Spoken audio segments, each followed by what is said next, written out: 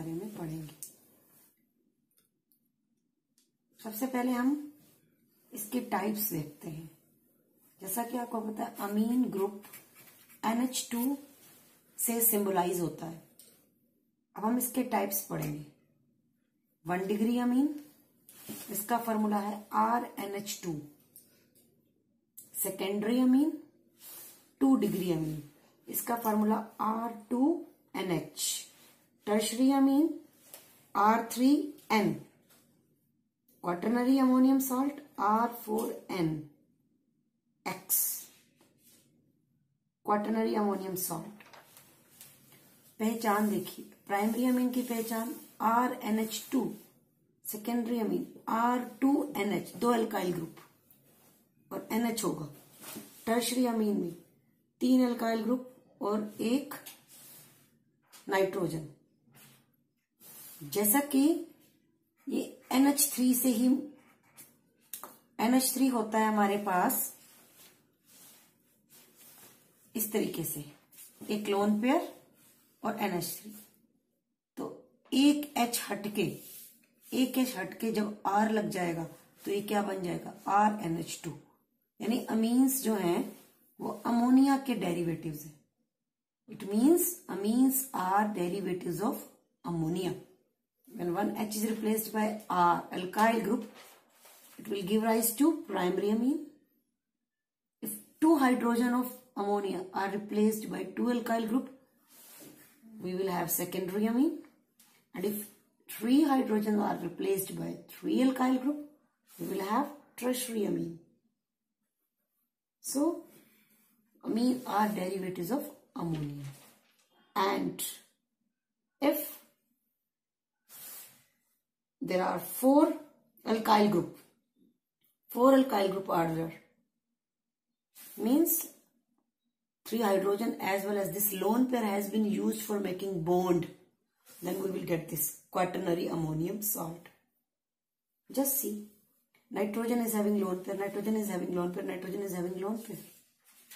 But in quaternary ammonium salt there is no lone pair because the lone pair has been used in making bond by alkyl group. Thus, this lone pair, you just keep this thing in mind, this lone pair makes amine a Lewis base. इस lone pair के कारण ammonia और ये सारी अमीन Lewis base का काम करते हैं। ल्यूइस बेस क्या होता है? ऐसी स्पीशीज जिसके पास लोन पेयर हो और वो उस लोन पेयर को डोनेट कर सके, that is called Lewis base. The Lewis base is a species which has lone pair and it can be donated. Thus, primary, secondary, tertiary amine, these are also acting as Lewis base. Now, preparation of amines. First preparation. जब भी आप organic में तैयारी करें तो सबसे पहले इसमें अपने हमेशा अपने क्लू पॉइंट और हिंट्स एक पेज पे लिखने होते हैं। प्रिपरेशन ऑफ अमीन, जब भी आप रिवीजन करने बैठे तो किस तरीके से रिवीजन करनी है? प्रिपरेशन ऑफ अमीन्स, पहला method by reduction of nitro group. आपको साथ साथ अपने दिमाग में याद भी रखना है, by reduction of nitro group. Nitro group की रिडक्शन से क्या बनेगा? अमीन बनेगा।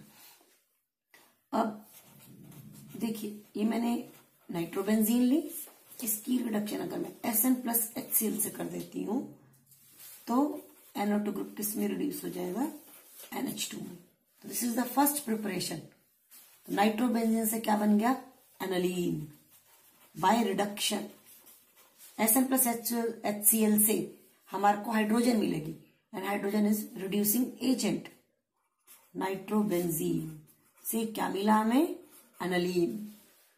अभी आपको याद रखना है, this can be done with the help of iron HCl also. तो आपको ये चीज याद रखनी है। Now come to the second point, second preparation, और किस तरीके से हम अमाइंस की प्रिपरेशन कर सकते हैं। Second preparation again by reduction of CN group.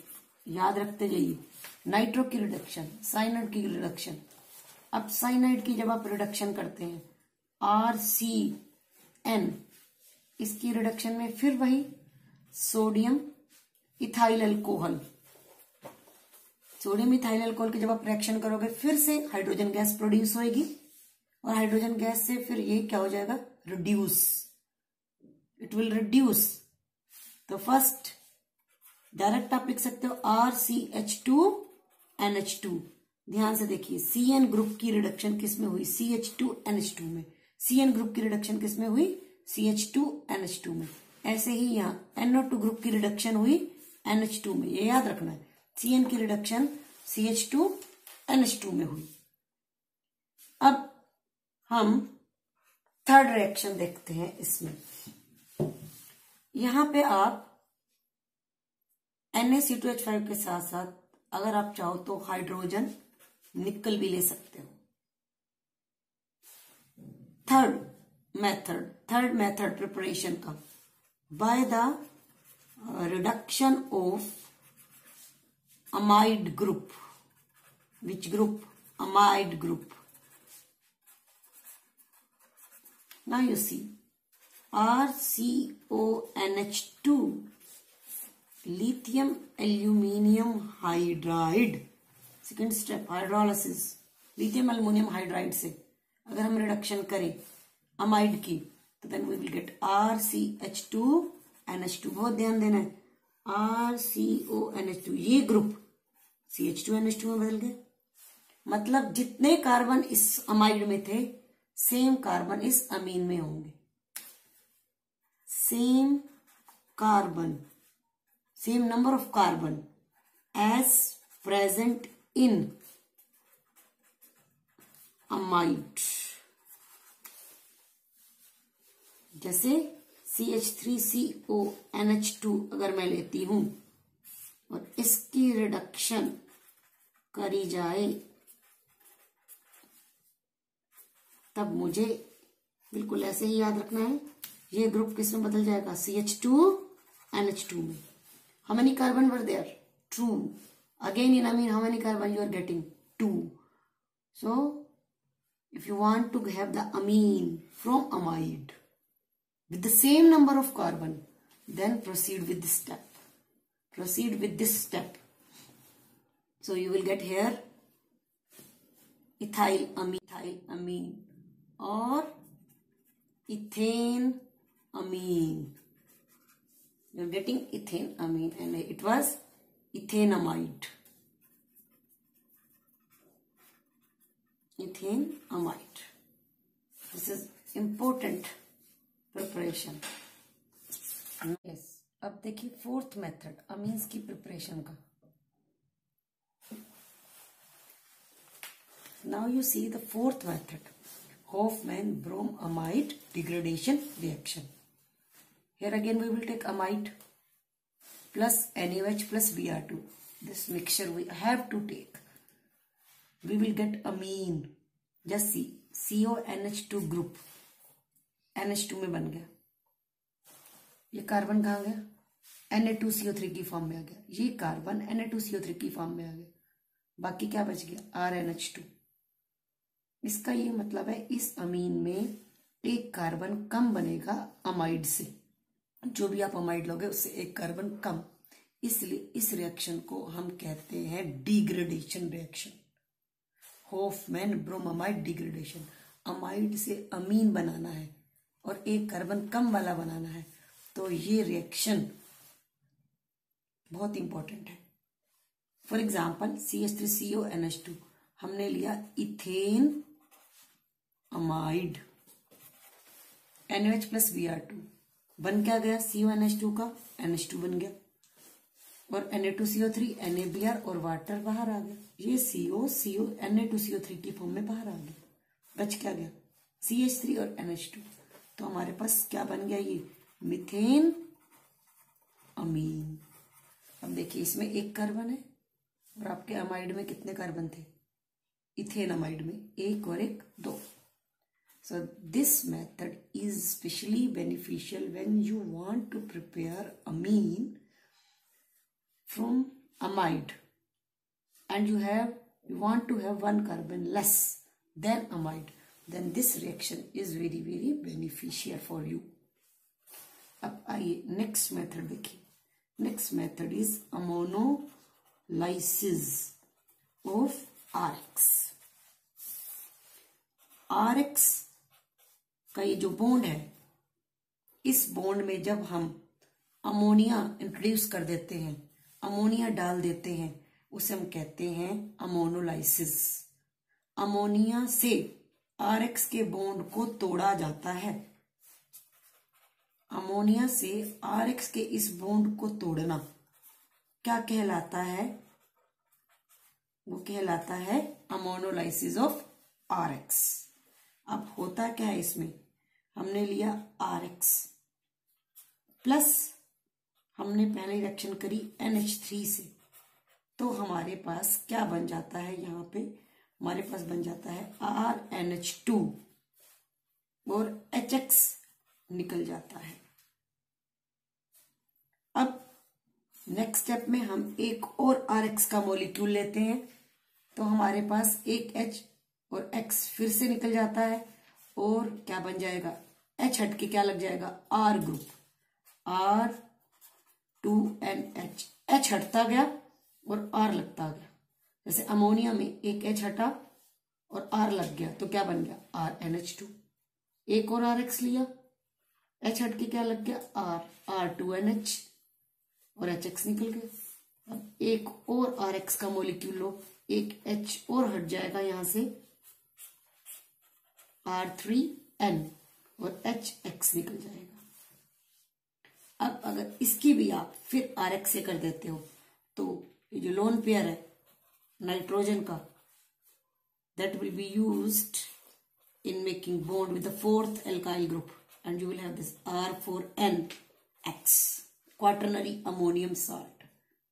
तो आपको पहले प्राइमरी अमीन मिला, फिर सेकेंडरी, फिर टर्शियरी और फिर क्वाटरनरी अमोनियम.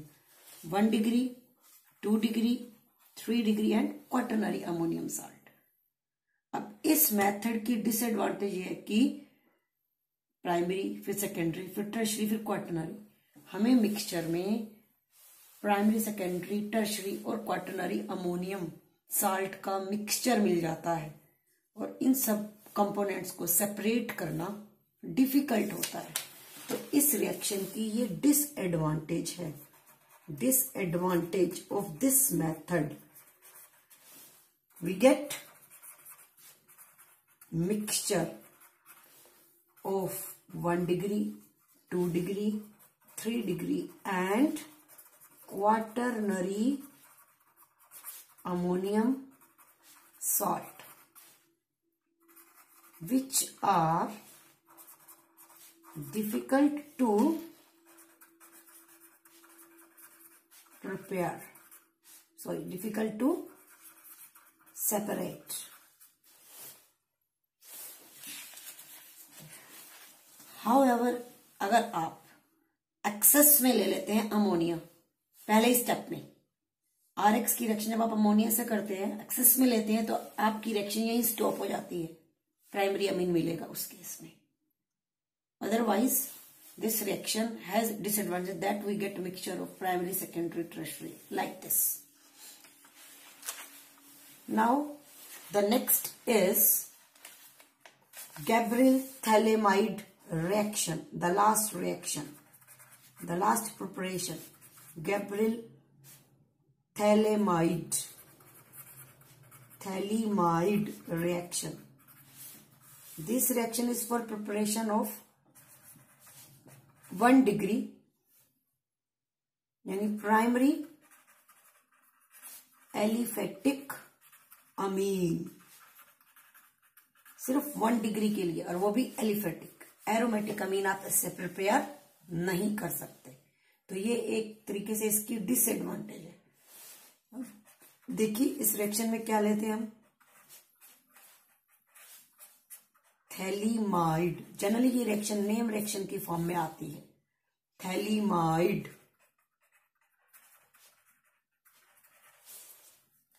प्लस KOH से कर दीजिए, तो ये H रिप्लेस हो जाएगा पोटेशियम से,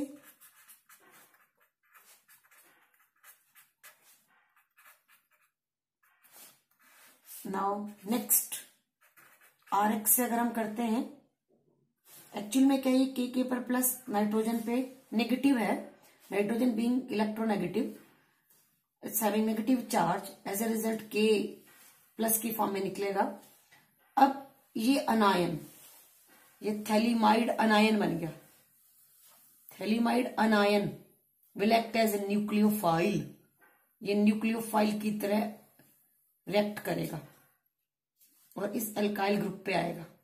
ये न्यूक्लियोफाइल की तरह काम करेगा और RX के ऊपर अटैक करेगा, जिससे X बाहर निकलेगा, हेलाइडाइन बाहर निकलेगा। यानी ये नेगेटिव N के ऊपर जो नेगेटिव चार्ज है, ये इतना पार्ट थैलीमाइड अनायन है, ये न्यूक्लियोफाइल की तरह अटैक करेगा RX के ऊपर, और हमारा जो प्रोडक्ट बनेगा वो कुछ इस तरीके से बनेगा। NR, N negative then R positive. Now the next step, अगर हम इसको NaOH से ले, last step, you will get this COO Na plus RNH2 sorry, so this is R 1 degree amine. यहां हम RX जो हमने लिया है, या हम R ग्रुप एलिफेटिक ले सकते हैं, एरोमेटिक नहीं लेते, क्योंकि एरोमेटिक अगर आप लेते हैं तो आपको पता है कि यहां पे एरोमेटिक ये पार्शियल डबल बॉन्ड आ जाएगा, ये बॉन्ड डबल हो जाएगा रेजोनेंस के कारण। तो इस बॉन्ड को, इस CX बॉन्ड को तोड़ना, जो कि पार्शियल डबल बॉन्ड बन चुका है, बहुत डिफिकल्ट होता है। तो इसलिए हम यहां पे जो R ग्रुप है सिर्फ एलिफेटिक ही ले सकते हैं, एरोमेटिक नहीं ले सकते। इसका ये मतलब है कि हमारे पास जो अमीन बनेगी वो एलिफेटिक अमीन ही बनेगी। तो ये इसकी डिसएडवांटेज क्या है? Not recommended or not suitable for preparation of aromatic primary amine, because aromatic halide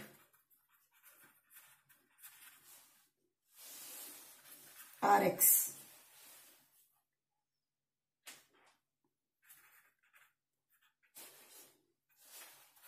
can't be attacked by nucleophile. तो इस तरीके से आपने अमीन्स की आज प्रिपरेशन करी है। आई होप ये टॉपिक आपको अच्छा लगा होगा। ये सारे पेजेस आप डिस्क्रिप्शन में दिए हुए लिंक से ले सकते हैं। अगर आपको ये अच्छा लगा है तो प्लीज इस चैनल को सब्सक्राइब कीजिए और अपने फ्रेंड्स के साथ शेयर कीजिए। थैंक्स।